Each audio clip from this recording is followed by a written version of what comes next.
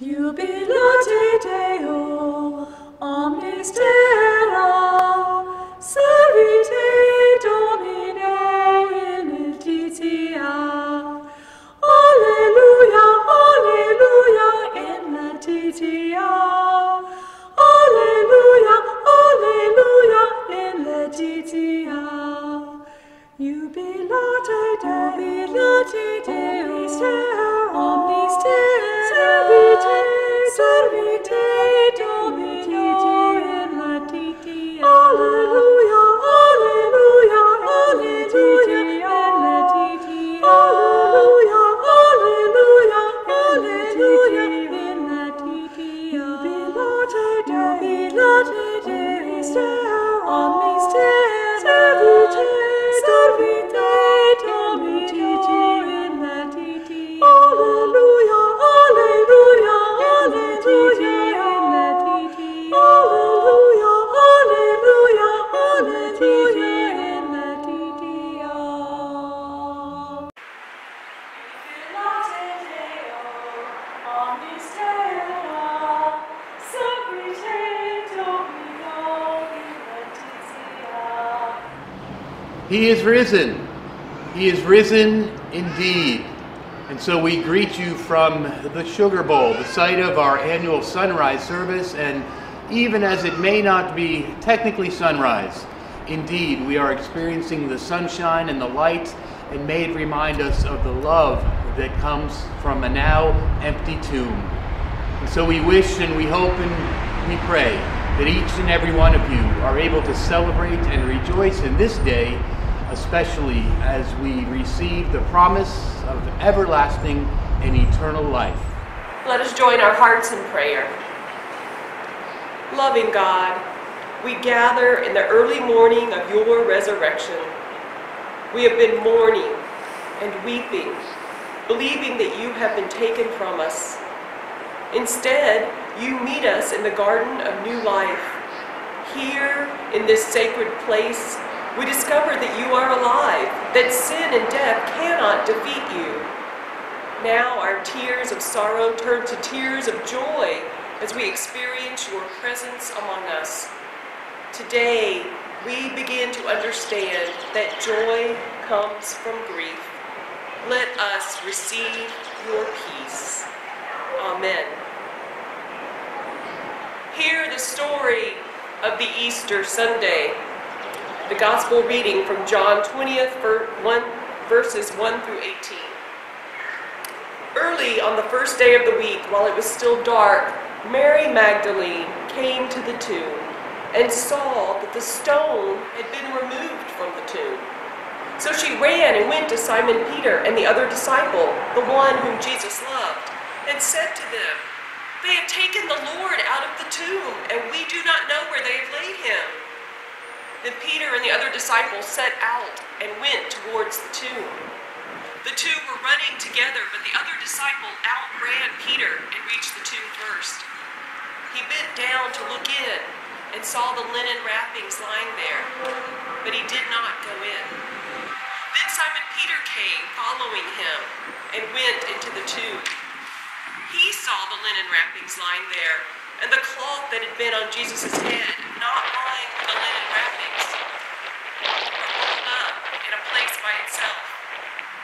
Then the other disciple, who reached the tomb first, also went in, and he saw and believed. For as yet they did not understand the scripture, that he must rise from the dead. Then the disciples returned to their homes.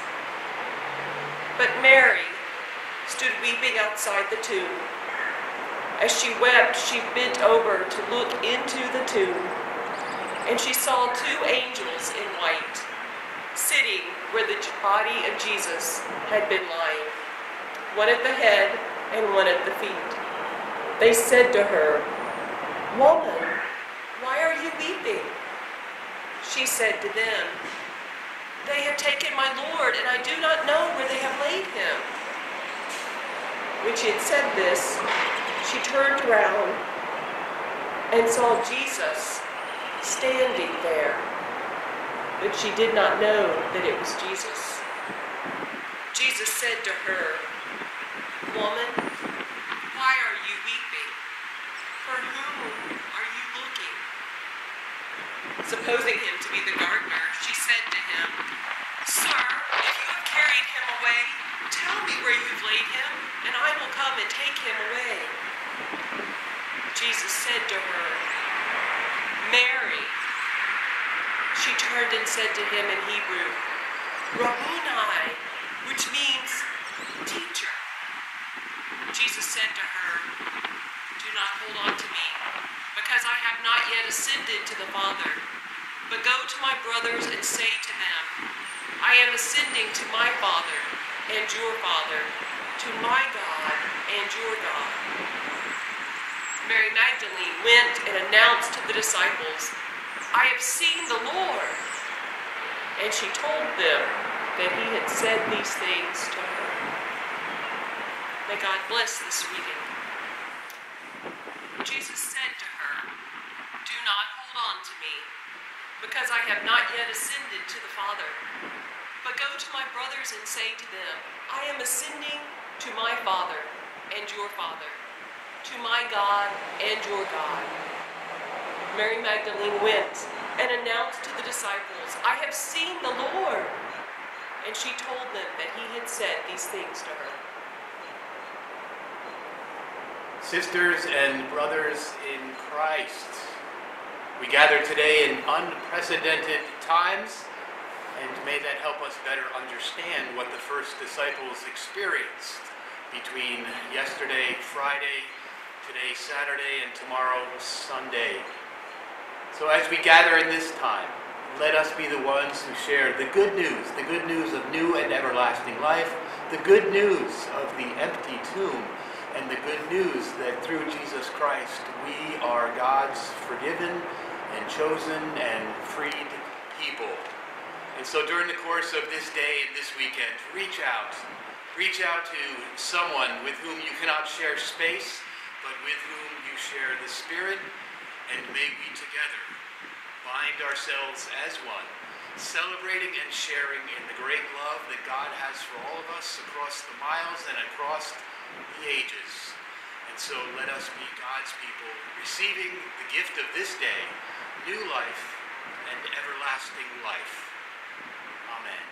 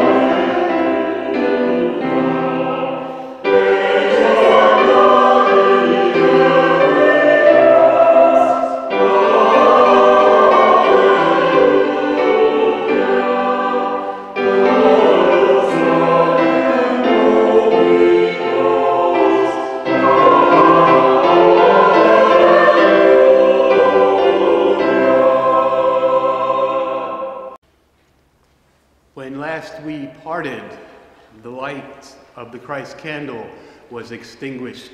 This morning it burns brightly, reminding us of the light and the life that we have now received. Late in the day on Friday, the crucified body of Jesus was laid in a tomb, and then a large stone was rolled into place so that it would seal the entrance. For Jesus, the tomb became his shelter in place. But then we hear the Gospel of John. Early on the first day of the week, while it was still dark, Mary Magdalene came to the tomb and saw that the stone had been removed from the tomb. The stone that sealed the tomb, that held the crucified Christ, had rolled away. Jesus was free. Jesus stepped out of that tomb with new life. He was not the same. He was so different that Mary did not even recognize him. During his shelter in place, Jesus, the man, became Christ, our Savior. My friends, this year we are relegated to sharing the resurrection celebration from within our tombs. The stone that seals us in our places of shelter, it remains. Just as death trapped Jesus, so this virus traps us. My friends, on this morning, we, however, rejoice. We rejoice because Christ conquers death. The stone is rolled away and he emerges victorious. And so may our presence with one another, even though from a distance, be our statement of faith. No stone can separate us from the promise of new and everlasting life. So on this day, and from this our sacred place, I offer two promises. First, I promise you that the stone that seals us in our places of shelter, it will be rolled away. We will conquer caution and anxiety and fear and the illness that has trapped us. We will gather in this space again. We will mix and mingle without masks. With our hugs, we will erase the 6-foot gap. Social distancing is going to give way to joyous gatherings and celebrations. My friends, like Jesus on Easter morning, we will be set free. And here's my other promise. We will be changed. Like Jesus, we will be different when we emerge from our tombs. Perhaps so much so that some won't even recognize us. It cannot be otherwise. One cannot go through such a trying time of fear, pain, and even death and come out the same. The question is not whether we will be changed. That cannot be changed. The question is, how will we be different? The question is, what will we do with our new life? On that promised day, when that stone is rolled away, may God bless us to be more compassionate and understanding of one another. May we be more grateful for the blessings that we may have taken for granted. May our passion for the common good trump our need for personal triumph. May we come to realize and rejoice in the things in life that matter most. And by the grace of God, may we be a more loving people. Alleluia, Hanover Saints, the stone is rolled away. Alleluia, Jesus has conquered death and is free. Alleluia, in Jesus' freedom we receive new and everlasting life. Alleluia, Hanover Saints, Christ is risen. He is risen indeed. Amen.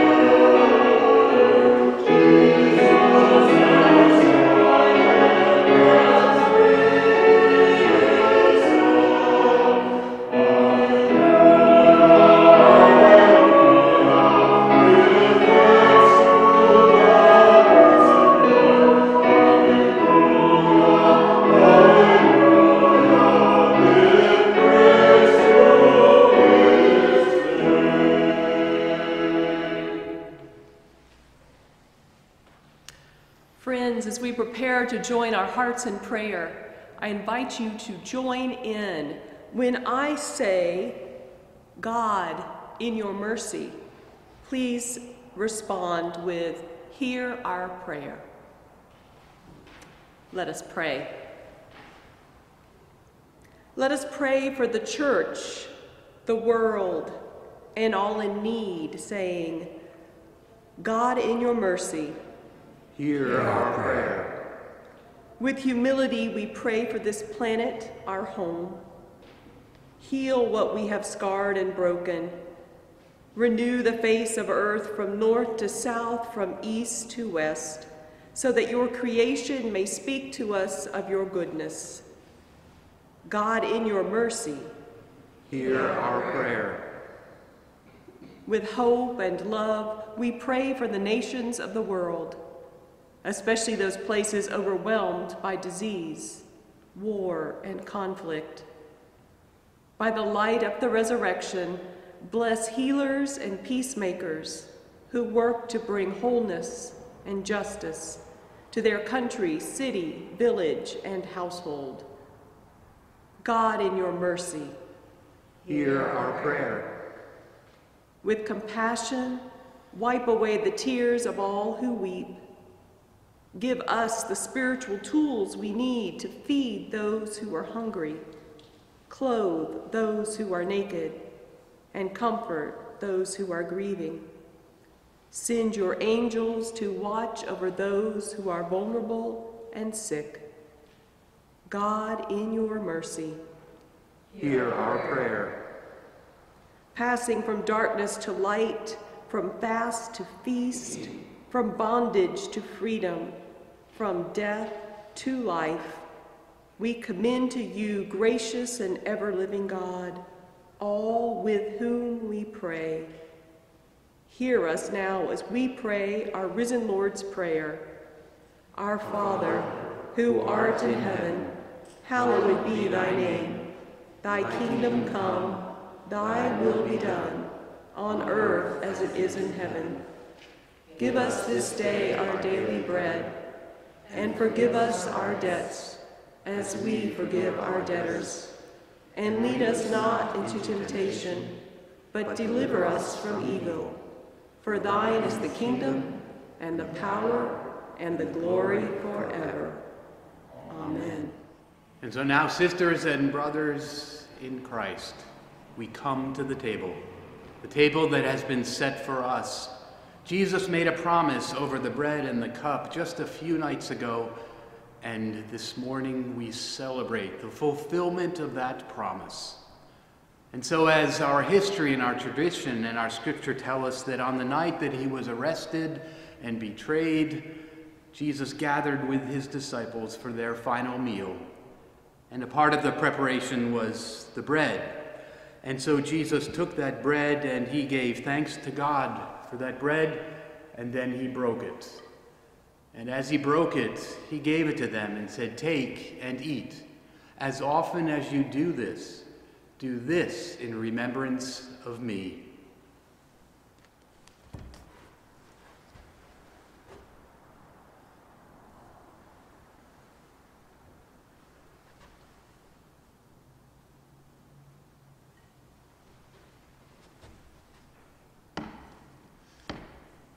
This is the body of Christ, the now risen body of Christ.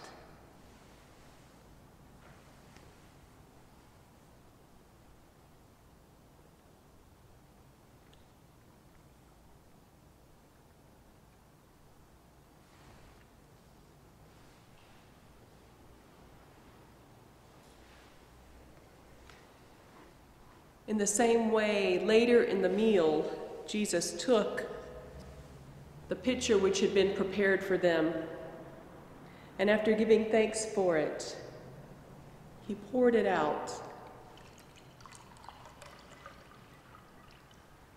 saying, "This is the cup of the new covenant, sealed in my blood.